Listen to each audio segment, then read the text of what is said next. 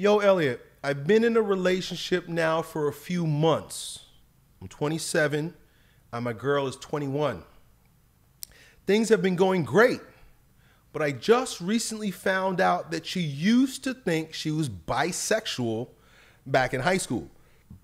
She said she realizes she was wrong while she was in her sophomore year, yet she still posted stuff on social media about her being bisexual just a few months prior to us meeting. I don't know how I feel about this. She's lost her father before.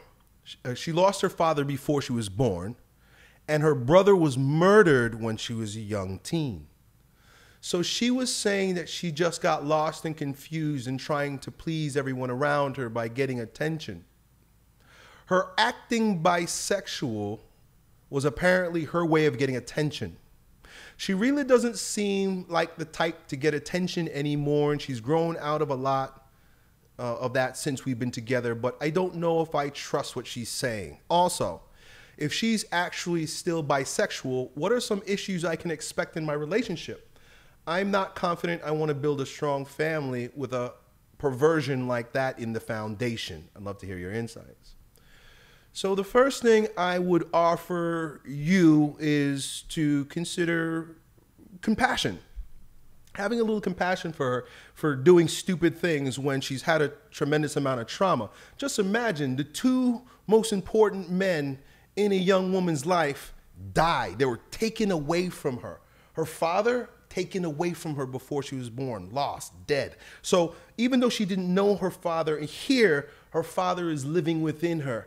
And so that's a pain, that's a trauma in her body to know, just the knowing that, where's daddy? Oh, sweetheart, daddy died, right? That's a trauma to the young psyche. Why did daddy die? And children don't know how to differentiate between whether their experiences are caused by them or an outside cause. They still have that sort of vulnerable permeability to the world. So a lot of times children take on that experience as with guilt, shame. Wow, like maybe, daddy didn't love me, and what did I do? And maybe it's my fault, right? The children, it's irrational, but this is how children think, right? They're still swimming in their emotion, and they suffer. That's why things that happen to us very early on. They even say that there are pre-birth traumas, right? Traumas that your mother experienced even before you were born that can be passed into the child, or when you're in utero that is passed into the child. All this can be learned through Bruce Lipton. He talks about, I'm drawing blanks on everything today, but Bruce Lipton, look up some of his books. And then interneural psychology, Daniel Siegel. These are just experts that talk about the things that I'm talking about, right? Look up those guys. They talk about, like, the trauma that happens and the way it embeds itself into the psyche and the body of the child. Crazy stuff. Anyway, not only that, but then her brother, who's her only other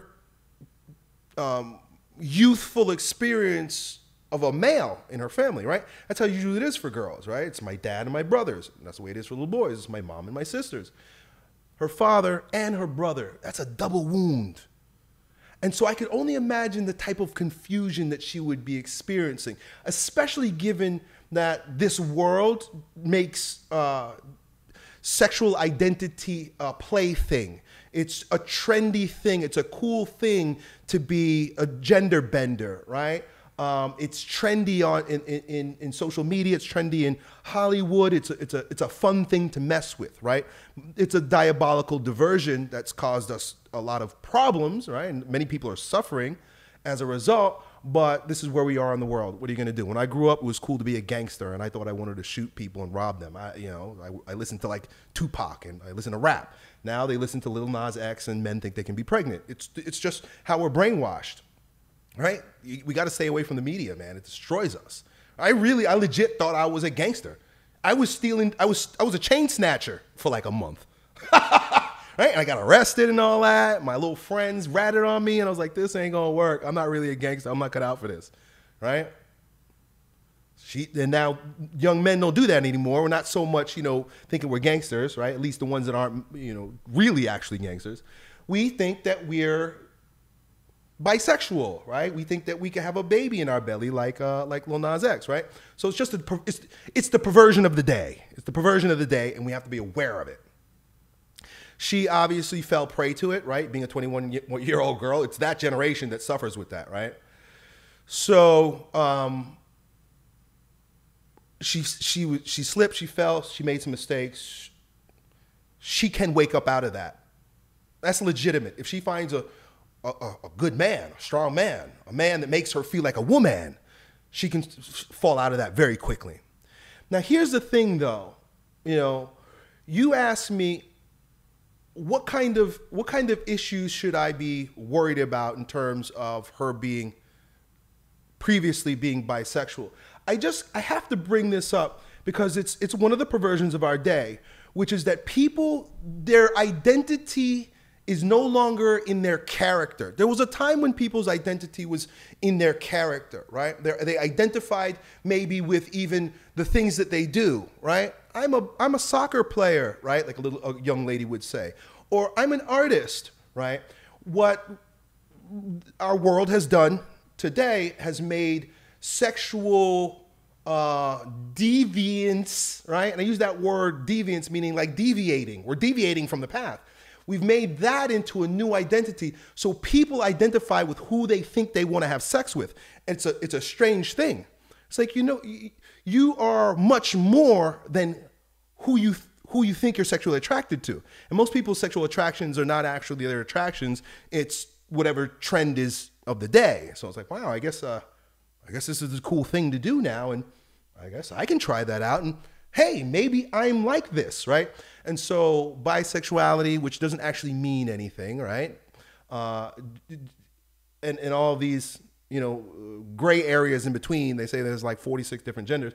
They don't actually mean anything. What they actually mean is that you are falling prey to two things: our fallen nature. You're falling prey to the fallen nature, which is led by its lusts, right? So not that this is not to knock anybody of a sexual persuasion, but to just paint the broad brush over anyone who identifies with their lusts, right? That's all it is. If you happen to be homosexual or bisexual or any of these other pansexual things, you're identifying with that which you want to poke and prod. Who identifies with that? That's identifying with our most base nature.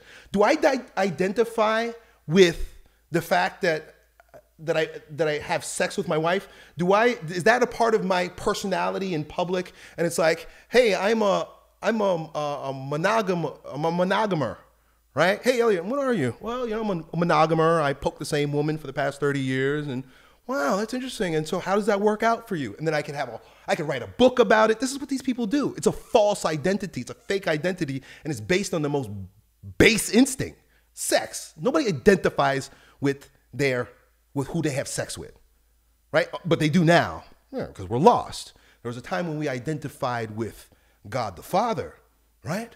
I am a Christian. I am a Muslim. I am a Jew, whatever it is, right? That is a more noble identification, right? Spirit's up here. Sex is down here. Why identify with what I do with my genitals when that's so animal-like, right? Even my dog, right? Animals have sex, but animals don't identify with ideology, spirit, right? God, right? So we are falling so far that that's what people make their identity, is what they want to do with their penis and vagina. It's weird. But anyway, so I have to kind of bring that up because it's not what she's identifying with individually per se, right? Because there's 47 different things you could identify with. It's the fact that someone's identifying with who they want to have sex with, right? It's the weirdest thing. Anyway, that's my rant on that. Now, I got to back up for a moment here and just I want to get clear on what you're doing and why you're doing it. It is my opinion that there is no reason to get into a relationship or courting, right, pre-relationship with a woman if you have no intention of marrying her. The same way you go into business by choosing a business partner that you can see as an asset to your business is the same way that you vet someone who you're planning on marrying. You don't marry someone because you feel for them. And I can tell you this, if you're having sex with this girl, back up.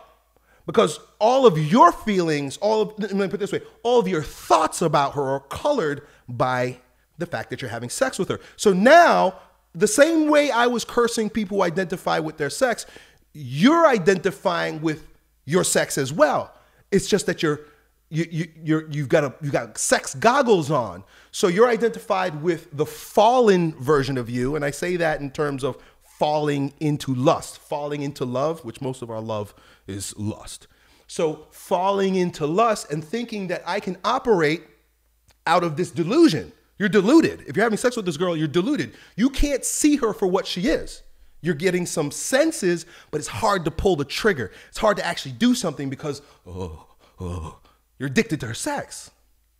So I would say before anything, stop fornicating. If you're trying to decide, that's number two. Number one is, why are you with her? What are you doing? What are you doing? If you're 27 years old, 27-year-old man, young man, in my opinion, you're getting ready. You're almost there. You're reaching your sexual market peak. You're with a girl that's 21 years old. I wouldn't have any dealings with a young lady that way unless I was thinking about putting babies in there. And I wouldn't put babies in there until we are legitimately married. That's my wife, right?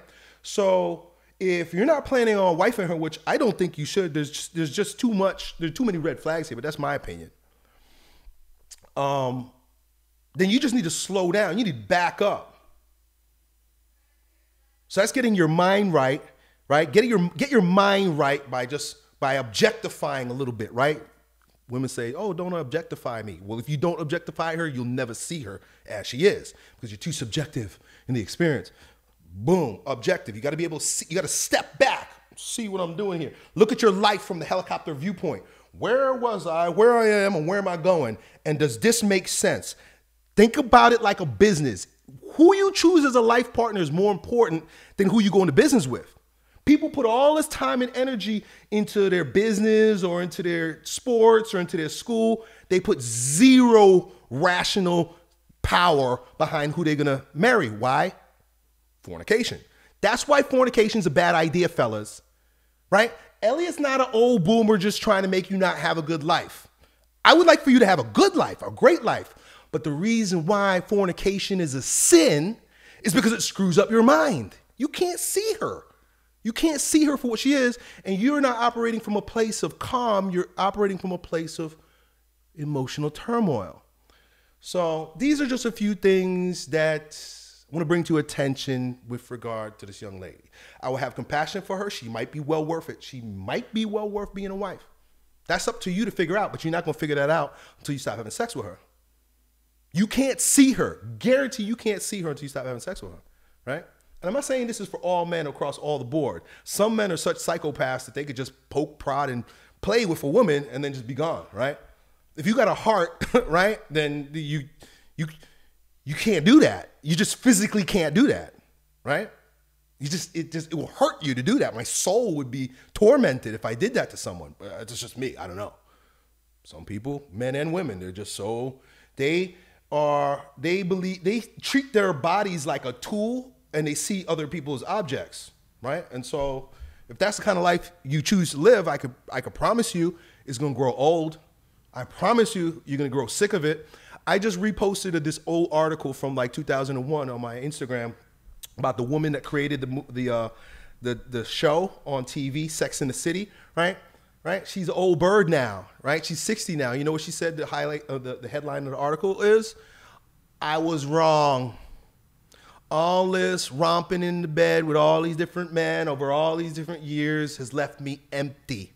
Not only empty, but used up, right? Because who wants to marry that? You've been bedding down for a billion different dudes, and then why would I even want to get with you? I don't even get it. I don't understand.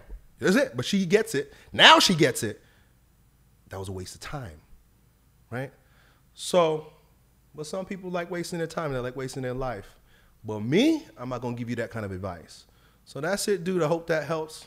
Done. Yo, it's your bro Elliott. I hope you enjoyed that video. If you did, you ought to know that it was a clip from one of my most recent King Transformation classes with my students, where, among other things, we get together about 4 or 5 hours a week and we speak on things as it relates to becoming kings in our lives in fitness, business, and with women. If that sounds like you and you want to join a like-minded group of men who are growing stronger every day in every way in this degenerate age, then it's real simple. Just follow me on Instagram and then DM me the word King, K-I-N-G, and then me and my team will get back to the details to see if you qualify. I really hope to see you at the next meeting. Done.